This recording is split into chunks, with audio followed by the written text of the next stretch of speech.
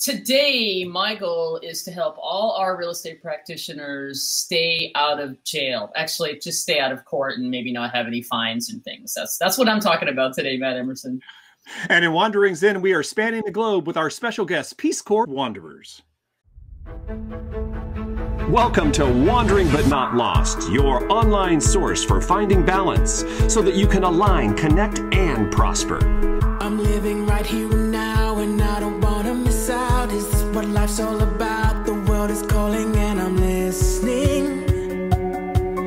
Yeah, I'm listening. And now your hosts, Jen O'Brien and Matt Emerson. Welcome to the WBNL Wandering But Not Lost podcast, where real estate and reality meet. It is episode 106. You can find all of our show notes over at WBNLpodcast.com. Jen O'Brien, how are we staying out of the hot water today? Well, I do have 10 ways to reduce your liability and risk. They're the same 10 practices I have been teaching for years, but I've updated them for today's world and reprioritized them and made them a little bit more, I think, valuable. But frankly, none of these 10 have ever changed. It's just the way that you might do some things. So that's what I'm going to talk about today. And I'm very excited about getting to interview my niece and her fiance, who are the true epitome of what it means to be wanderers. No kidding. Right?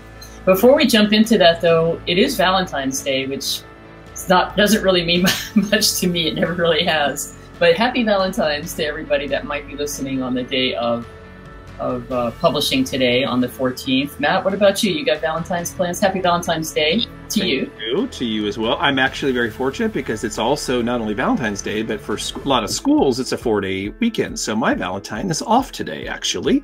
So we're going to probably do something a little this afternoon. Tomorrow, actually, we're going to do a little wandering of ourselves on our own, though. We're going to do I was going to do a Zen today on an architect that I have just recently discovered. And we're going to bump it to next week, which is perfect because tomorrow we're going to go actually to visit some of his sites and do a little wandering around Los Angeles. So I'll have some live pictures and stuff like that. So it'll be cool.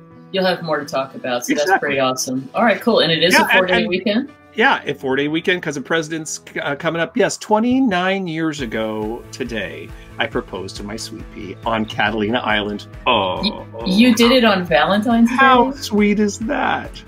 So I'm imagining Valentine's Day is a big deal for you too. It is. We don't really do all that much, but it is always fun to look down. You made it that way by proposing on Valentine's Day. That's right. That's awesome. Well, very good. You guys are going to enjoy some time. It's technically not a 4-day weekend, but maybe some people are going to do something with that. I get to go on Monday to a Vegas Golden Knights game, so that's exciting. That's unusual. I haven't hardly gone this year. It is unusual. So I'm very happy to announce how are the Ducks doing? The Ducks, that's funny. They won an exciting game last night, beating the NHL Stanley Cup. I can't think of the word. The Stanley Cup champs from last year, the St. Louis Blues, in a very exciting overtime game. So they're hanging in there. It's a very tight race in that division they're in the Pacific, the conference they're in. So anyway, more to follow on that. And so honestly, let's jump in and I will talk a little bit about 10 ways to stay out of trouble. You're listening to the Wandering But Not Lost podcast, where real estate and reality meet. Join us and subscribe on Apple Podcasts, Stitcher, Spotify, iHeartRadio, Google Play, and now on YouTube. So welcome back, real estate practitioners. I just want to help you stay out of trouble today. And I hope that these should all be common sense things that I'm going to cover. I'm going to give you 10 things that if you're not doing them, you need to implement them today. And just from my experience of being a broker over the years, if everybody did these, we would pretty much reduce our complaints. People are still going to complain. Let me say this. People are going to complain, but if you implement these best practices, then I think you will prevail. Because people will complain about anything. It's like giving a bad review, but if your service and your paperwork and everything backs up that you did everything right, then you're going to be fine. So I'm going to start with number 1, and that's to provide exceptional customer service. Now, what I mean by that is communicate, communicate, communicate. That is the biggest complaint of any buyer and seller in all my years of experience is that, and then talking as a broker, and a client will call up and want to talk to the broker, and it's generally about the agent not staying in good communication with them. So you have to talk to your clients. You need to talk to everybody that's in the transaction. And you know what's kind of negative in this day and age. Nobody picks up the phone anymore, Matt. Everything's done via text. I'm going to get to that in a moment, because if you're going to do things by text, you better start backing up your texts and memorializing those texts, or don't delete them, because those could save your butt too. But it's not the most preferred way to document your transaction is with text. So I'll get to that in a moment. But it goes without saying, you need to provide exceptional customer service, and it's mostly about communication and setting expectations, which is my number 2 tip. Always conduct a buyer and seller consultation.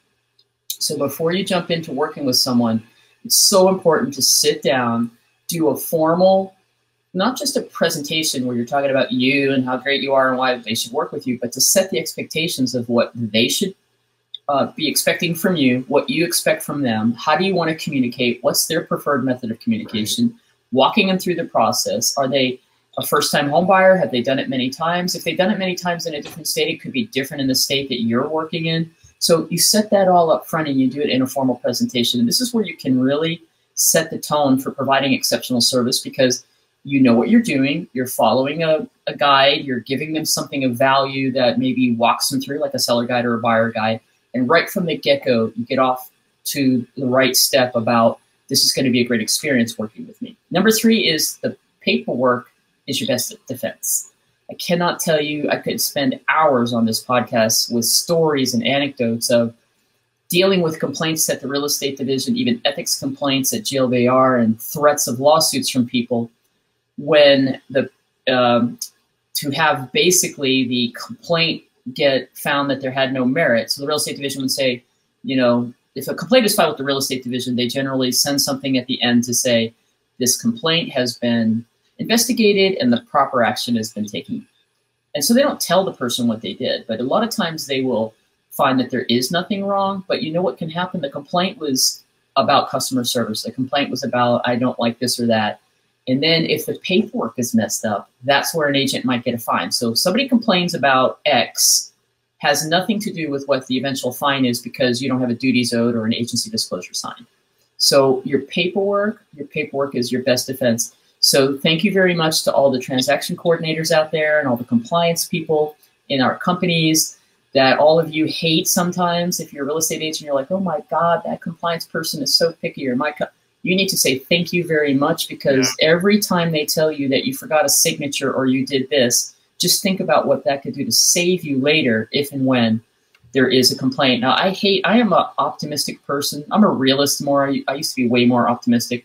I'm certainly not a pessimist. So I'm somewhere in between. I don't know about you, Matt.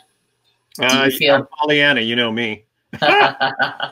But here's the deal. I hate to think this whole talk today is about preparing for the worst, meaning you think about everything in a transaction. I do as a broker, what could get you in trouble. So I don't want you to think like everything's going to go south, but you don't have to worry about it if you follow these practices, is my point. So the paperwork, the clean paperwork, having a complete file of all your disclosures and forms and texts and emails. So when I say just paperwork, I also mean your email correspondence. So make sure that you are keeping a folder of all your emails. In fact, what I think you need to do is, if you're smart, you have listings, and then you have 123 Elm Street, and then you put all your emails into that folder. And then at the end of the transaction, print them out or save them as a PDF and upload it into your paperless transaction management system. Now, your company has to maintain files. Your broker has to maintain files. In the state of Nevada, it's for 5 years. But here's the thing. You may change companies. Something could happen to the software or whatever. I've seen it happen. So, yeah. Yes, so we have. So the bottom line is, you need to keep your own digital copy of all of your paperwork. Now, long ago, everybody had boxes of files. There's no need for that anymore. You shouldn't even have a paper file, but you need to have a backup to your backup. So make sure it's got your text and your email correspondence and all that great stuff. So paperwork is your best defense. My next one is the rule of 3. The rule of 3. The rule of 3 simply says, recommend 3 of everything. 3 home warranty companies, even 3 lenders. Let the buyers choose 3 home inspection companies. And the easiest way to be able to prove, again, I got you thinking about, I'm in court. How do I prove? Because this is what happens. It's not just court. It's in a real estate division complaint. People will be like, my agent Jan said I should use that home inspection company.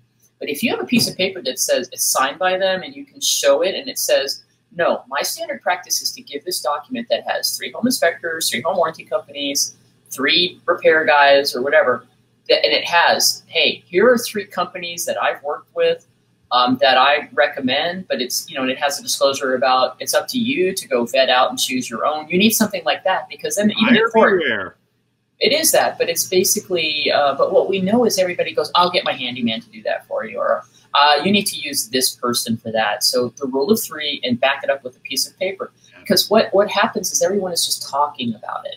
Then it becomes he said, she said. There's no written documentation about what really happened. And honestly, people, in any kind of conversation, in any kind of issue, there's what I think, what you think, and then what really happened, right? In any kind of dispute.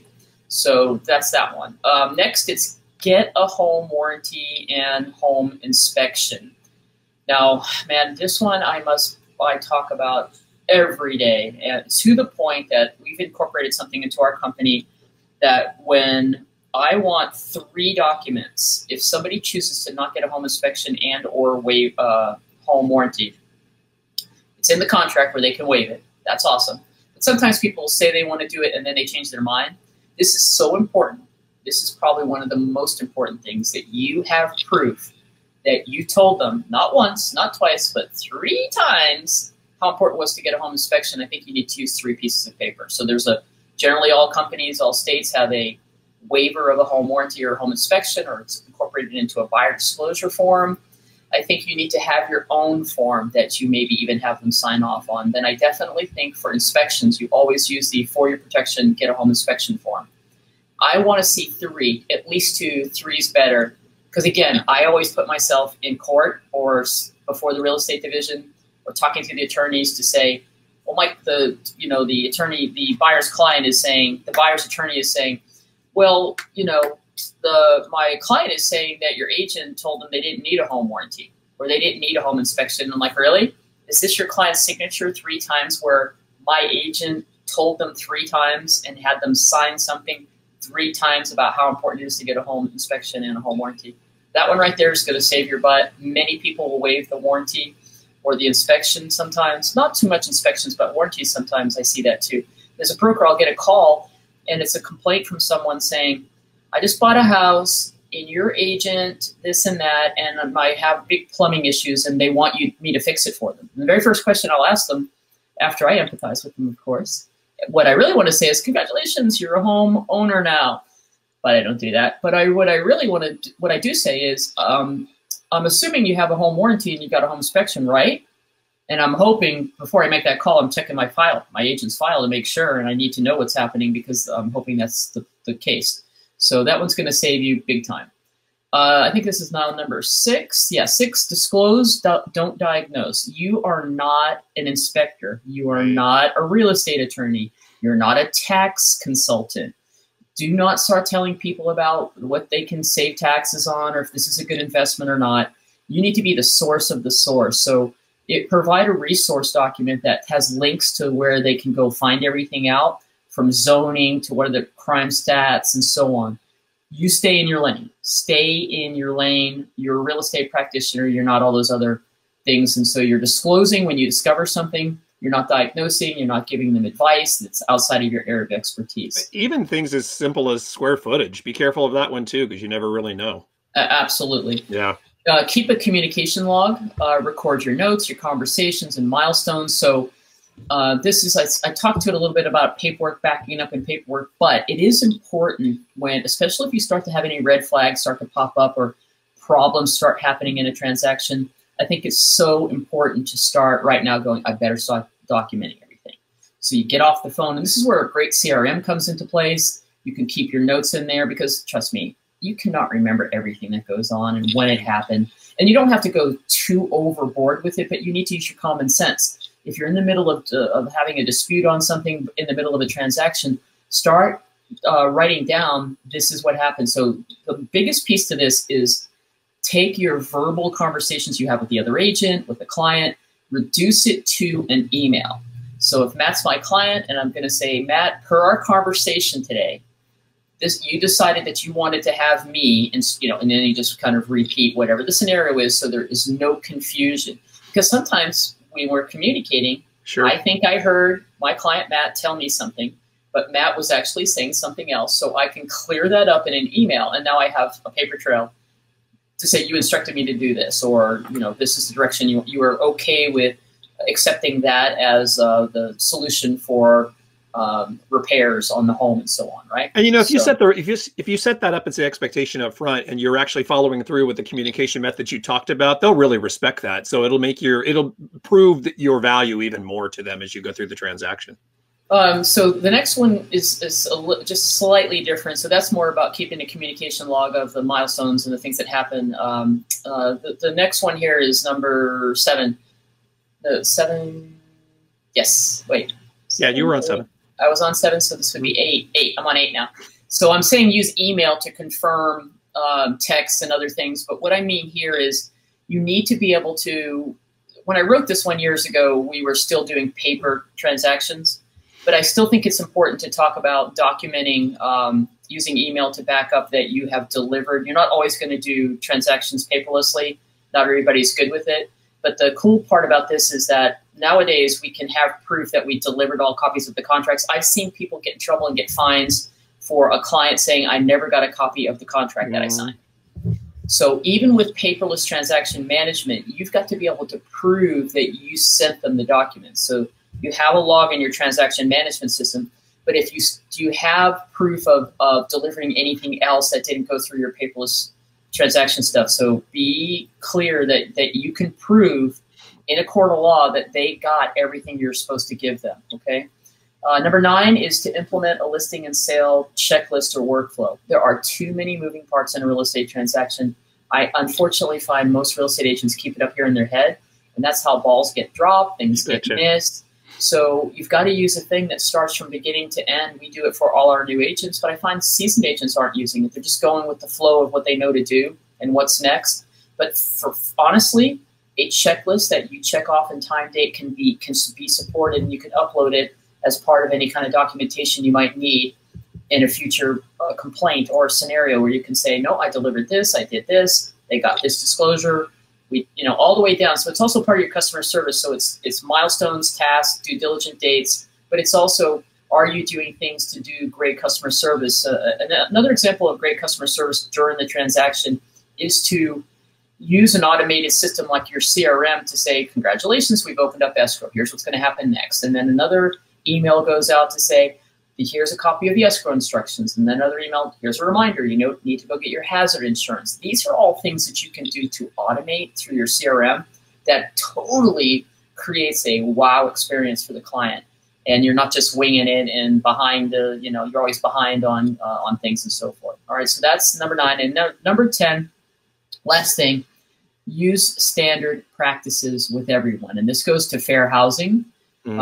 This is the deal where you treat everybody the same, fairly and equally. And so a great example of this is if you decide you want to have safety practices in place for yourself, which I think is a great idea. So if you don't know someone and you're taking them out and you decide that I'm going to have a practice of meeting people at my office, giving a showing itinerary to my front desk or my manager, and maybe getting some form of identification from the person I don't know, then you better do that with everybody you work with, even people you know, because that immediately is setting you up for you're discriminating, you're not treating people fairly because you have a feeling or you have a concern about that person that you don't know. So that one is a common sense one, but that's fair housing, and you don't want to mess with HUD and $10,000 fines. No, that's a good tip. And by the way, most of these other things that I've talked about besides customer service, if paperwork missing here in Nevada, they can fine up to $10,000 per occurrence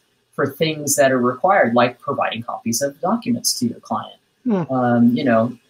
so forth. Okay, so those are my 10 strategies, my 10 best practices that I hope you're all doing anyway. But maybe you learned 1 or 2 that you could be doing to tighten it up. And if you're new to the business, this is the way you need to start right now from day 1.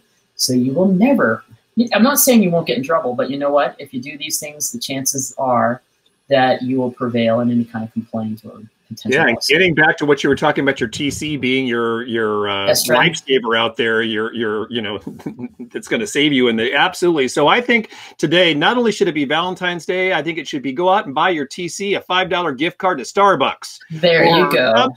Some sort of thank you for keeping you out of court. Absolutely. Come take my hand and see the world around you. The time is right, just let the lights surround you. And step by step you feel it coming alive, the feeling deep down inside. The best memories are made when you take the road less traveled. Visit wanderingbutnotlost.com for some inspiration. Today on Wandering Zen, we have some very special guests in the Wandering But Not Lost podcast studio, world travelers. Looking forward to hearing more about their adventures. Jana Bryan, why don't you set this up? Absolutely. Well, I'm very happy to have my niece and her fiance, this is Kaylee and Perry, make a little stop here in Henderson, Nevada on their way to Zion National Park and surroundings it's actually a celebration weekend for Kaylee's birthday. Perry surprised her for her birthday. That's sweet.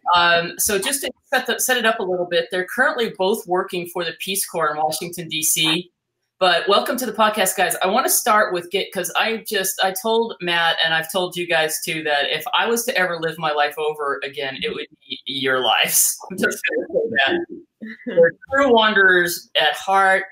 And why don't you start with just how you actually met, because that was an adventure in itself, and the adventure continues today. Yeah. So let's see, about 7 years ago, in June 2013, Kaylee was at Georgia Southern University and I was at Kennesaw State. So both in Georgia, but about 4 hours apart. We didn't know each other at all. And we had both signed up for a study abroad to Italy. And because Kaylee's last name was Walker and my last name's Watkins, we ended up sitting right next to each other on the airplane and talked for 9 hours straight. And the rest is history. So the W's that you know each other? Awesome. So for the next 6 weeks, we enjoyed the hills of Tuscany and some nice glasses of wine and an art class and some other classes. And here we are today. Yeah. Engaged and about to be married today. So in between that, you guys were in Italy, and then what was the next big thing? Did you guys do something in Spain, or I can't remember the story now? Was Perry in Spain, and then you got to go work abroad or study? Yeah, so we came back. Perry had one more year in school, and then he graduated. I had transferred back to Kennesaw because I knew I wanted to go and study in Spain.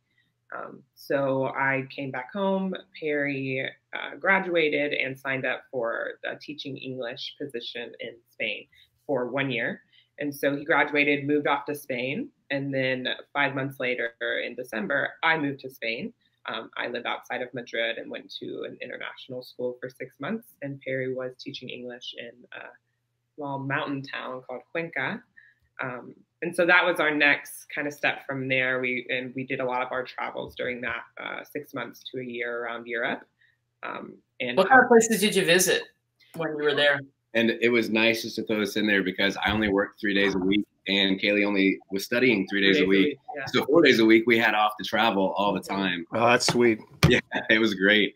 But gosh, places we went to, we of course we made it back to Italy together. We went to Lake Como for Valentine's Day while we were over there. Happy Valentine's Day. Yeah, that's awesome. Happy Valentine's Day, everybody. We made it to Germany, to Greece, to France, to Belgium. Gosh, we're tons of different places in Spain, of course. What were some of your favorite places? What would you name as a couple, one or two spots just in Europe? Because you certainly went, we're going to talk in a minute about going to a whole nother area of the world, but sure. What are highlights in Europe? I think for me, Greece was one of my favorites. Because I mean, everyone talks about the islands and everything, but we like to walk around kind of like the city areas. And so the small parts of, what's the city outside that you take the boat to the island, to Santorini? Yeah, so there's a city that you go and take all of the boats to those islands. We would go around, have a lot of those Euros, and like we like to just wander around the city and kind of not have a plan and figure it out ourselves. True wandering, man. That is the best way, always. Yeah. And so from there we went to Santorini, and we rented an ATV and just used that to get around the island the whole time. And figured out little small kind of patches of rocky beaches that aren't really touristy. So that was one of my favorites because we went in the off season as well. So it wasn't super touristy, which in my opinion would be one of the best times to go because you see everyone kind of like getting ready for the tourist season and the locals out there. You just get to see a different side of it in that non-touristy season. When you were traveling through Europe, did you travel by car? Did you do train, bus? I mean, what was your mode of transportation to get around? It just depended. When we were going country to country, we typically flew because Ryanair is like the cheapest airline that exists. I think the most we spent on a round trip flight was to Germany, and that was like $75. Wow. Well, yeah. But usually it would be roughly like $30. $30 or so for a round trip flight. Now, while we were in Spain, we always took the buses and the trains. Right. Such good public transportation. Yeah, it's been years since I've been in Europe, but you can get around so easily there. That's why I asked that question. So cool. So Perry, you're fluent in Spanish, obviously. Now, Kaylee, you have learned Spanish in the interim. Before we move on to your next experiences outside, sorry about that, of Europe, was there something that you like to highlight in Europe, Perry? Well, I was just going to continue a little bit just about transportation. Please. And going off of learning Spanish. So there's this form of transportation in Spain. It's basically car sharing. It's called BlaBlaCar. And so it's a website and an application that you can download. But basically you get on there and you type in where you're going. And you can find folks who are advertising that they're driving that route. And they've got room for X amount of passengers. And it's always free. But it was a great way to get around Spain, to meet locals and to practice Spanish, because most of the time the folks didn't speak or just didn't want to speak any English, even if they did. So you got in the car with someone random, drove somewhere and spoke Spanish the whole time. Wow. That was really fun.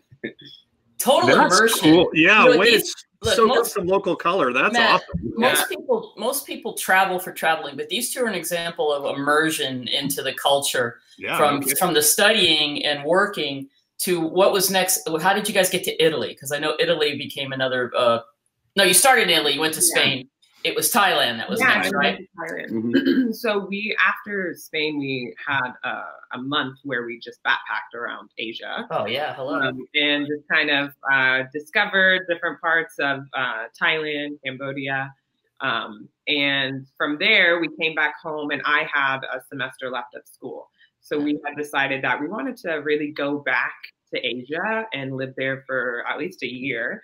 So we found another organization called CIEE, and you can just apply. They have different 6-month or 1-year English teaching positions. They have some in Europe as well. But we had just been there for about 6 months, so we decided to sign up to Thailand.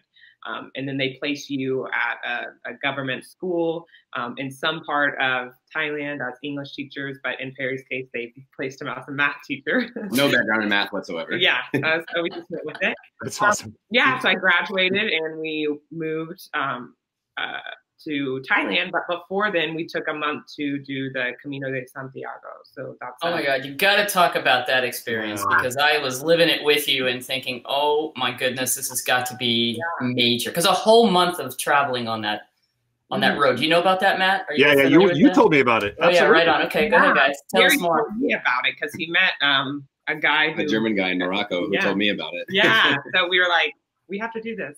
But I'm loving that already. I met this German guy in Morocco, Yeah. Good life. Yeah. He stood out immediately because he had decided to walk from the airport in Morocco all the way to Tangier, which is not an easy walk. And so meeting him in the hostel, we'd seen him on the side of the road and we were just like, what are you doing out there? And so he went into this whole spiel about he just wanted to keep walking everywhere because he just finished the Camino de Santiago. So yeah. That's awesome. Inspiration there for sure. Full circle how we planned it.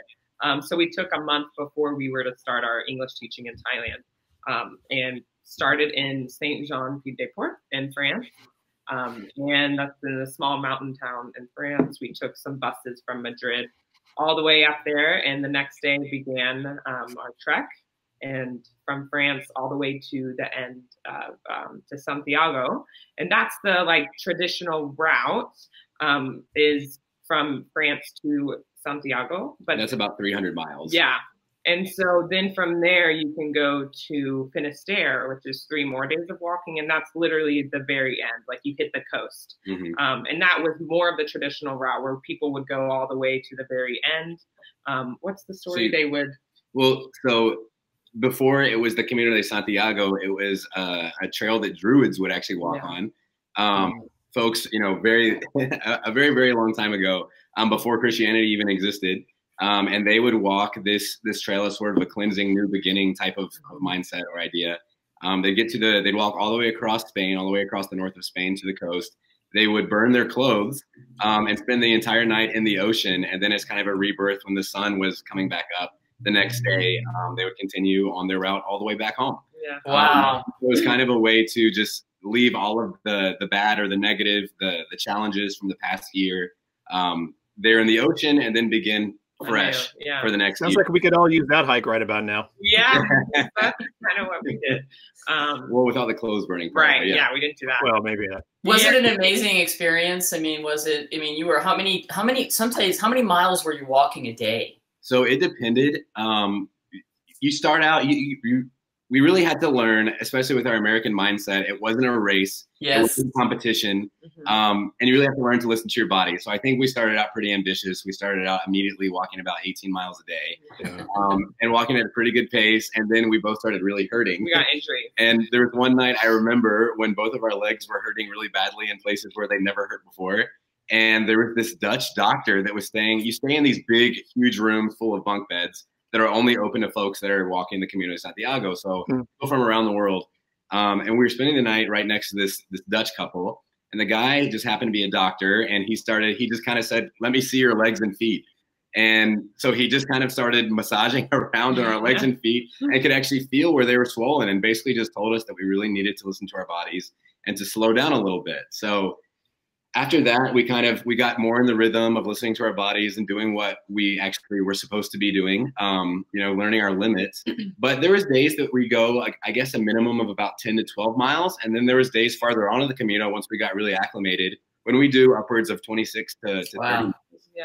That's so amazing. Depended on the day. Yeah. Jan O'Brien, we would not keep that pace if you and I went on that. But maybe when we were in our 20s, we could do it. That's it. So guys, all right. So you do your trip, your time in Thailand, which was amazing. I know you guys got to travel and do so many things there.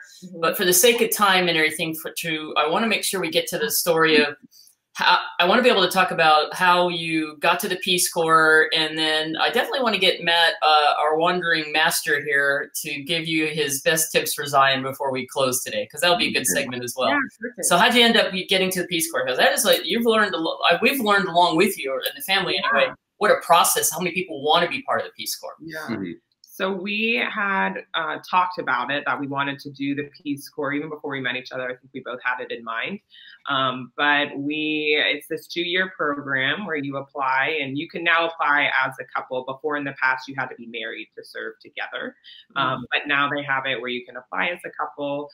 You just have to have been together for at least like a year. So we did that. We applied while we were in Thailand because we knew that was like our next experience that we wanted to really tackle and fully immerse ourselves. So we applied online, just put that we were interested in going anywhere. And we got placed for Panama. So we went through the interview process, got accepted. There's a whole medical and legal process as well to go through to be completely cleared. But then we only had about 3 months after Thailand before we left for Panama. So we took that time to just see family, hang out with friends, and then we left for Panama in February of 2018. Yeah, and so we went through this rigorous training process. That's how I really started learning my Spanish in the beginning. And then we got placed in a small mountain town. 1,000 people. Yeah, 1,000 people. Wow. And we were both English teachers. So Perry was an English teacher at elementary school, and I was at a high school. And we were the only 2 foreigners in that town. Wow. And that was I would say, my true immersive experience. I think that was a main goal for Perry and I. We had had all these traveling experiences before, but to feel like we were really a part of a community, we got that with Peace Corps, and we left feeling like we had family there. So if you want to add on that. Although we technically had positions, we were both English teachers in the Peace Corps. our main goal there was to build a community and to build relationships, make lasting friendships. So the way it works is that you live with a host family for a bit of your time there as well. So we started out with a host family. There was one point where we were sharing a room with about 9 brothers and sisters, an uncle and a grandpa. So what better way to get closer with folks than really living with them like that? And once we moved out to our own place, we found a little home there to rent from a neighbor. And we continued going over to our host family's house for dinners many times a week. And our host mom worked at Kaylee school, so we got to see her all the time anyway. But no, about 3 hours a day, almost every afternoon, we'd finish our work at school, come home, take a break, and then we would just walk around the community. So again, just wandering around the community, and we would just, in Panama, it's very much so an open door policy. So every time you're home, you have your front door open. Most of the time you're not even inside, you're hanging out on the porch, talking to your neighbors. So we would just walk around and just talk to folks, and everyone was so welcoming. Everyone would just wave us to come over and be so eager to talk to us. There was never a day we ever could have possibly gone hungry in Panama, because bringing you food all the time. Very good coffee in Panama. So cheers to that. And no, I mean, it was just beautiful. The mountains, we were walking distance from about 3 different rivers with amazing swimming holes, waterfalls. There's a lot of agriculture. We got to work a bit with farmers as well. Wow. It's an absolutely amazing experience. Well, I'll tell you what, guys, as we need to wrap up, we'd love to have you come back and talk about some more things. There's tons of questions I still have. Matt, you haven't even gotten to some of your questions, and where you're headed next and so on. But we've got like 2 minutes left. What would you give them as your best tips on a February trip to Zion National Park? That's the ticket right there. It's February. You just don't know what the weather's going to be like. So I tell you, go to the visitor center and talk to the rangers, because they will know what the heck is going on, and especially about Angel's Landing. And there's a couple great hikes from the valley floor out of the valley, but those, once again, you just never know. But take advantage of the stuff that's right down in the valley itself. Like all the way at the end of the road is the river walk, and that takes you down to where the Narrows walk actually starts happening. They're all easy hikes in the valley, but they're beautiful, beautiful hikes, especially this time of the year when all the leaves are off the tree. The river walk, we've been on it one time where it was so icy, the ice had formed on side of the rocks. It was a magic. It was like going to inside Frozen or Superman's ice crystal palace. I mean, it was the coolest thing, and you wouldn't expect that on that little walk like that. The Emerald Pools, Weeping Rock, the Court of the Patriarchs, all of those hikes right there in the valley are beautiful. But Angel's Landing cannot be beat. Here's the thing about that: it does get kind of treacherous, like I had mentioned. We tried that hike 3 separate times. We only made it once because we had weather conditions both times. One time it thunderstorms, the other time really slippery. I mean, we were like you had already mentioned earlier, like we were going to do it, and we got to a point where like, you know what, this is like here we are up here on the top. In 1 second, we could be laying on the valley floor. So maybe that's not the wisest thing. But you know what? Have you been to Zion before or no? No, this is the first. Oh, okay. Here's the thing I love about Zion. It is the most spiritual park I have ever been in. And talk about just feeling like there is a presence around you at all times. That park does it. It is absolutely gorgeous. So where are you staying? Are you staying in the park or in Orderville in a shipping container? Actually, that's been converted into. I'm going to get a picture so we can post it so you can see it. That is awesome. And you're going to have to send us pictures if you have them from your other travels too, so we can post them on our site. I'll get them to send some pictures. But guys, listen, thank you so much for taking time to talk to us before you get on another adventure. And honestly, we don't have to tell these guys be forever wandering but not lost. No kidding. No kidding. We love you guys. Thank you so much. Zion. Have fun. Will do. Thank you. You're listening to the Wandering But Not Lost podcast, where real estate and reality meet. Join us and subscribe on Apple Podcasts, Stitcher, Spotify, iHeartRadio, Google Play, and now on YouTube. Well, that's a wrap for another WBNL Wandering But Not Lost podcast where real estate and reality meet. It was episode 106. All of our show notes over at WBNLpodcast.com. John O'Brien, those were good tips for staying out of court by using common sense practices. I was really fortunate when I was selling real estate. I never had any problems with anything that came up, but I know a lot of people that have, not by their fault. And the people that prevailed in those were the people that always had their ducks in a row in their paperwork and their common practices consistent. So those were really good tips. And oh my God, I want to wander like those guys wander. That was a great segment. I can't wait to talk to those guys again. I'm looking forward to seeing what kind of awesome time they had in Zion. Just you can just tell just by listening to them that they are completely enveloped in what they do. And, it's just really an awesome story. In the pre-podcast setup, while they're in town on their way to Zion, as they said, I was like, guys, we can talk to you about 3 or 4 times. There's so much. They didn't get to so many other things they've done. They've traveled to India. They've had a really close experience with a catastrophe that happened in Thailand that they could talk about. And they have visited national parks that are in our European parks and so forth that they've traveled, because they're very much about getting up and getting out and wandering. So I told them we'll have them back, and we'd love to get their adventures. There are foreign corresponders. There are foreign. Kaylee's a blogger. They both journal. They've got just great experiences, and they're like 27. I think she's about to turn 27, 28 years old. Can you imagine they've been doing all that in their 20s? Yeah, it's awesome. Lots of time to do it. All right, great stuff. So everybody have a happy Valentine's Day, and have a great, if you're listening at the time of this, enjoy your President's Day weekend, and we'll catch you on the next episode of Wandering But Not Lost. That's right. Get up, get out, take the road less traveled, and be forever wandering but not lost.